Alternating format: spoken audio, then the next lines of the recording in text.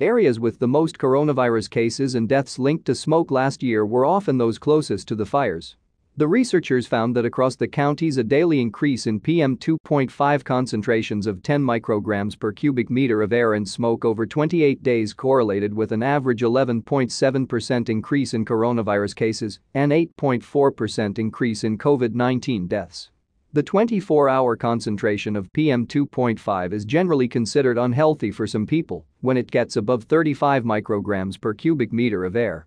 In California, Sutter County followed Butte County in tallying the largest percentage of smoke-related coronavirus cases, 16.2% of all infections. Both are north of Sacramento, where bad air from several Sierra fires collected. In Mendocino County, where California's largest fire in history burned, the August complex fires, 14.6% of cases were associated with smoke. Sacramento County, meanwhile, counted the most overall coronavirus cases tied to wildfires in the state, 4,639. Beyond proximity to fires, the researchers said that the same factors resulting in some areas having more coronavirus cases than others, racial makeup, pre-existing medical conditions and access to healthcare, for example, explain why certain areas may be more vulnerable to smoke.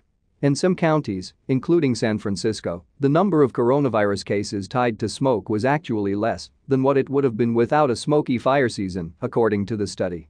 The researchers presumed that residents in these areas took extra precautions because of the wildfires, such as staying indoors as much as possible, buying air filters and wearing masks while outside. This could have boosted their level of protection to the virus. The 2020 fire season went down as one of the nation's worst, with a record 4.1 million acres burned in California.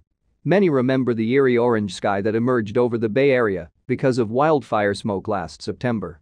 John Bams, a professor of medicine at UCSF who was not affiliated with the new paper, said the research both helps validate the connection between wildfires and COVID-19 and underscores the need to do something about it. This study is just one more set of evidence that we have to be doubling down on our efforts to reduce catastrophic wildfire risk, he said. In the meantime, Bams and the study's authors advise people to avoid exposure to smoke as best they can.